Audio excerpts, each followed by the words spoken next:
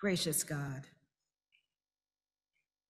I thank you for the opportunity and the privilege to share a word this morning.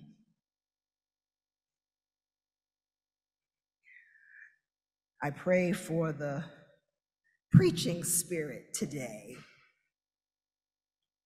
We had such a good time, and it was a long day yesterday that I'm not feeling quite spiritual. And so I need you to fill me and refresh me and energize me and help me to be bold.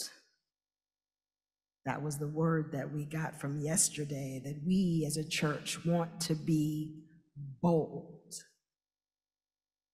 And so I welcome you, Holy Spirit, in the sacredness of this moment to have your way. In Jesus' name. Be humble. Be humble is something I heard often from my mother, a woman of the South who cherishes her Southern ways, truly, and who overcame many obstacles in her life to become a strong businesswoman, a devoted mother, and a prayer warrior. She's one of my heroes, or I would say shero, this day. And I noticed over the last few years, as my own daughter started achieving some significant milestones in her life, my mom would always tell her upon departure, be humble. Now, my family and close friends, they know my mom well. She is mother to many. And they know that she has a particular way of saying words. Slowly, carefully, and intently. To be honest, we actually act out how she does it. We all have a joke when one of us will say something, we'll say, oh, you sound like Mother. You are speaking clearly and intently. So when she says humble, she doesn't pronounce the H. She says, I want you to be humble. And we all roll our eyes and smile. Now, I didn't realize it or admit it to myself until recently that I've struggled with that word. I've struggled with it as a woman in society, a woman in leadership. I've struggled with it as a woman rich in melanin, in spaces where I have often not been welcomed. I struggled with the notion of humility or being humble, which is having or showing a modest or low estimate of one's importance. I don't know about you, but that doesn't seem easy. And for someone like me, I've recognized that it takes confidence, it takes strength, it takes resilience, and a can-do attitude to achieve anything in life. It requires overcoming fear and doing what Joyce Meyer entitled a book I read over and over again, Do It Afraid. Do it afraid. How can one be both humble and a risk taker and a fighter and a change maker?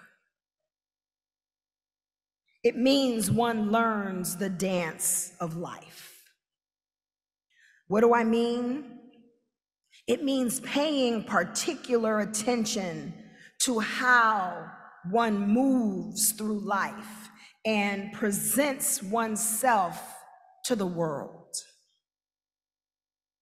How one balances going after one's goals with vigor and achieving a modicum of success,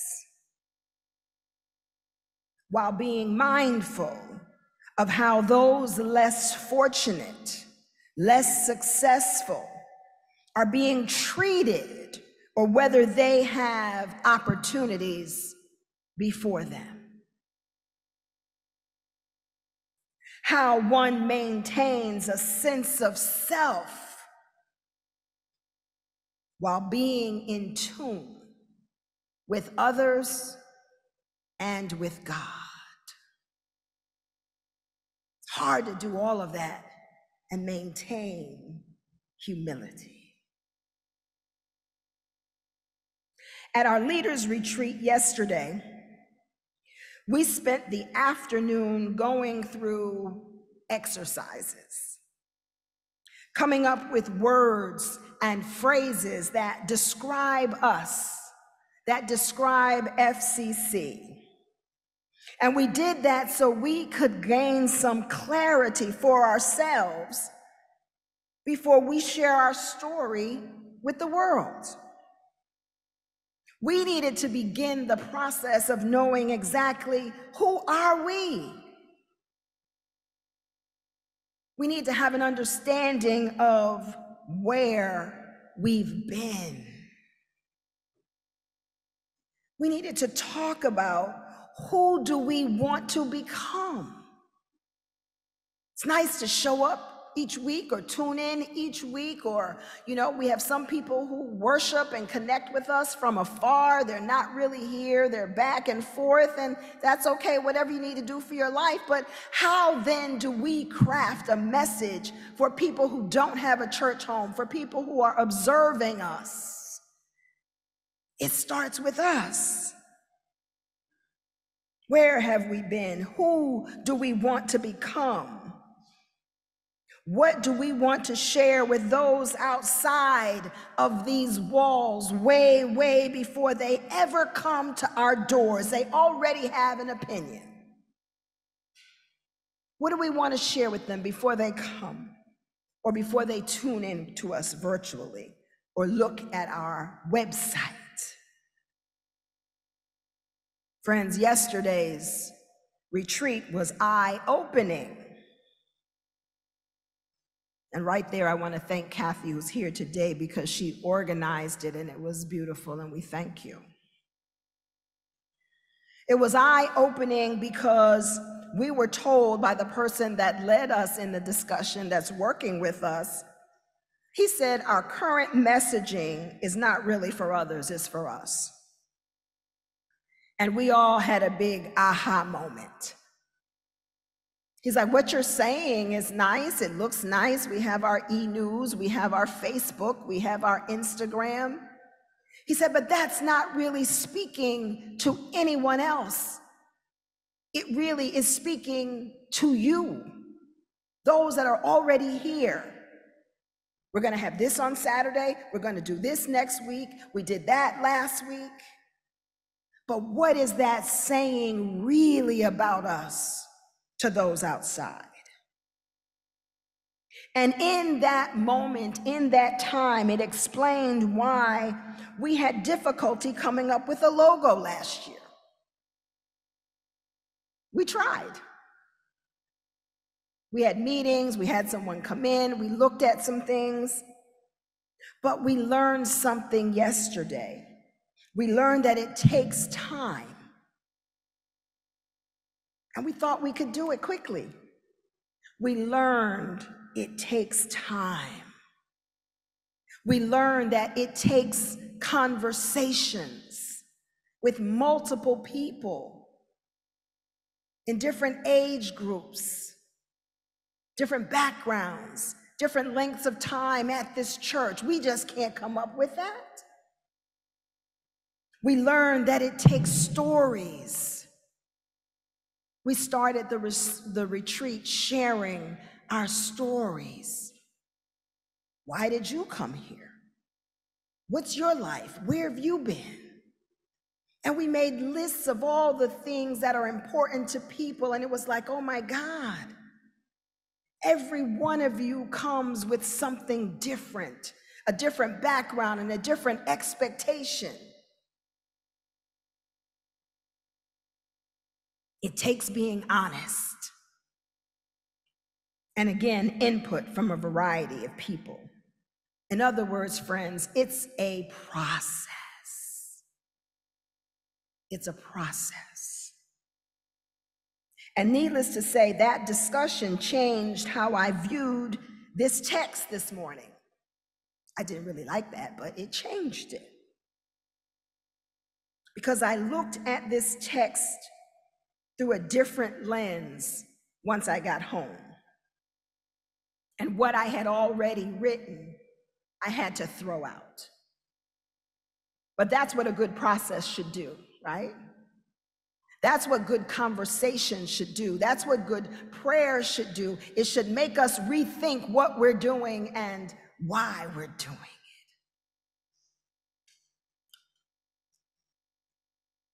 So what is this parable saying to us today? Was what I did last night. I missed out on a dinner opportunity too, because I had to go home and think, what is this parable saying to us today? Because we know that Scripture speaks to us wherever we are, because we see it through the lens of our current situation and circumstances. This passage that Ashley read, this passage is highlighting the struggle and the reality we each face in our daily lives. You may not see yourself in there, but Scripture has us all in there. Just remove the name of the person in there or their title and put yourself in there.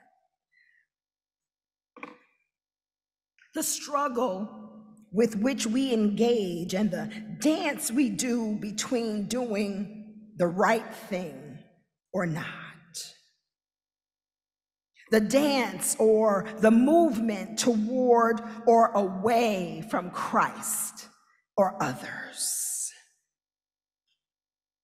And I use the word dance because if anybody dances or likes to dance or, has just a little bit of rhythm, you know that there's a swaying and a movement and a rhythm of moving this way and moving that way. And when you have a partner, you're moving together and your arms are moving and your body is moving to the beat. There's a dance between, this is getting good to me. The dance, I love music, but the dance between faith and fear. There's a dance. The dance between God's ways and our ways. There's a dance. You move closer to what God is calling you to do, and then you sway back to what you want to do, what I want to do. There's a dance between seeking success and doing what the world calls us to do and what the world sees as success and the sacred. When I left my job to go to seminary, people thought I had lost my mind. I had made it to an executive level in higher education with a nice corner office, nice window. We used to laugh because the person who had the office before me had put suede wallpaper on it. I had made it to the third floor. That was what we called it, the third floor. The president's office was way down the hall, but I was on the third floor. Everybody talked about the third floor. You're going to a meeting, it's on the third floor. Such and such and such, they're on the third floor. And as soon as I got to that place, here comes the Lord, leave it. I'm like, what? Leave it. And everyone was like, what happened to you? What are you doing? Are you going to become one of those Jesus freaks? You have what some aspire to. You've made it to this place and you're going to leave to become a minister? It was a dance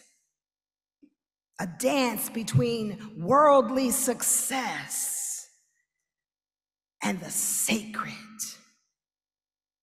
And I gotta tell you, I wouldn't do anything else in the world but what I'm doing right now.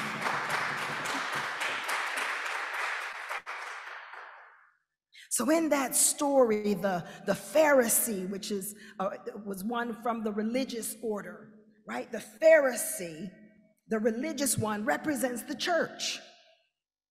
And the tax collector basically represents one outside of the church or seeking.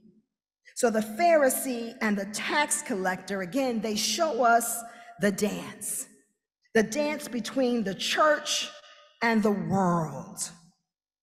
But they also show us how both can come together. Many people outside the church, friends, they see us as the Pharisee. They see us as the Pharisee in this parable, no matter how much we pretend or desire not to be. You see, we have our rituals and ways of functioning, and we really don't see others. We really don't hear others. We really don't know others unless they come and imitate our actions. That was put up on one of our sheets yesterday. Really seeing people, really listening to them, really knowing them. What we typically say to people is that we've always done it that way. Anybody ever hear those words? You go into an organization, you go to a church, even go to a job, and you want to do something different or you're uncomfortable, and people tell you, no, this is how we've always done it. That's what we say without understanding that identity is a two-way street, a dance, a give and take. We look at ourselves individually and corporately one way, and those outside our church, friends, they see us in a totally different light. We think that we are welcoming, and we think that we are wonderful, and out there, they don't see that. They're questioning. I sat here while Dottie was singing, and a man came in, and he stood at the door, and I beckoned for him to come in, and he looked, and he shook his head, and he left. I was like, wow, God, really a sermon illustration? The text said, some who were confident in their own righteousness. Our righteousness comes into play when we begin to feel too good about what we do in God's name. Some may say, I come to church or I watch online every Sunday. I go to church every Sunday. Some will say, I serve faithfully. I show up for my post. My dad used to say that. If you got a post, show up for your post. Do your work on my assigned Sunday. You may say, I pray for others. I pledge annually, and I satisfy my pledge. Thus, I am confident in my own righteousness. And indeed, all of that is what God has called us to do. Yet the dance is for us to strike a balance between confidence and humility. Confidence and humility. For without any confidence and diligence and commitment, we would not be here today. And this church wouldn't have made it to celebrate 370 years of mission and ministry. Now, the tax collector, on the other hand, is new to church and is not yet confident, but cognizant of his shortcomings. He's cognizant of his failures, his inadequacies, his fear, his shame, and his inability to understand what prayer is or even formulate one. Because remember, the story is about the tax collector and the Pharisee going up to the temple together to pray. And the Pharisee begins to pray, and I thank God I'm not like those other people. But the sinner looks down, he can't even look up because he's mindful of his inadequacy and his sin. The tax collector probably can't even believe that he is even in church, given all that conjures up for him from his life experiences and interactions with well-meaning church folk. When I saw that man at the door, I wondered, what is he thinking? Can I come in? Will they welcome me? I'm late. Will someone tell me I can't come in? I'll leave. Maybe I'll try it another day. The tax collector can't even look up to heaven. And when he does, he wonders, am I even doing that correctly? Let's think about the other. We've become comfortable. But maybe the tax collector represents the one who has never been to church, or their experience with church was not positive. The tax collector may say to himself, well, Pastor Tamara invited us to the altar. What is an altar? Which is why today I said, come to the altar, and I said, this represents the altar. I don't recall doing that before because I too assume that people know what it is. He probably said, can I go up there? Am I allowed? Will hellfire fall if I go up there? Some people don't know, should I kneel or should I stand? What in the world should I do? This is so serious, folks, as we are contemplating new life in Jesus Christ. Yet with all of those questions and wrestlings, Jesus says that he is justified.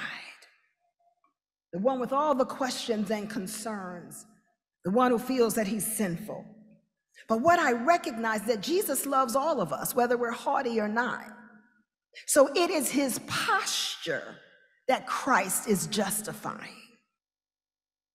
It's his posture of humility that Christ is justifying. Earlier in chapter 18, Christ says to them, you must come to me like children. That's right, Ezekiel. You must come to me like children. We had someone talk to us yesterday who had resurrected a youth program at the church, and she talked about us being available and mentioning children's names and making children welcome and saying yes to children. We must come like children. We must come on in. We must come wide-eyed. Come with curiosity. Like a child. What's this? Can I play with this? Come with questioning. Come seeking confidently, but reverentially. People will come not focusing on self, but the one known as God, the great Spirit, the I am, the Alpha and the Omega. Come with no boxes checked off. Come. No boxes checked off showing what we have done for God, but come listening. What am I hearing? Come seeking the one to whom we pray. Come wondering, the wonder of a child. God wants us to come like a child, wondering whether we need any boxes to check off at all. To come showing up as that hymn that was written by Charlotte Elliott that says, just as I am. That's how we come, but that's how we want all of those out there that we're trying to reach to come. It said, just as I am, without one plea, but that thy blood was shed for me, and that thou bidst me come to thee, O Lamb of God. I come, just as I am, and waiting not to rid my soul of one dark blot. To thee whose blood can cleanse each spot, O Lamb of God, I come. Just as I am, thy love unknown hath broken every barrier down. Now to be thine, yea, thine alone, O Lamb of God, I come. Now to be thine, yea, thine alone, O Lamb of God, I come. The power in that song at those crusades that Billy Graham held, they heard it and they came forward to make a decision for God. I think that's the humility God is looking for. Yet it takes confidence, godly confidence, to do what God calls us to do and to be who God calls us to be. And remembering that we are not alone. We have each other because we need each other. And most importantly, we have Jesus Christ as our example of one who endured all. And in doing so, Christ was confident about himself. And his confidence propelled him to fulfill his ministry and even his appointment with death at Calvary's cross. He humbled himself and he said, not my will, but thy will be done. Glory be to God. Glory be to God. Glory be to God. We thank you today, God.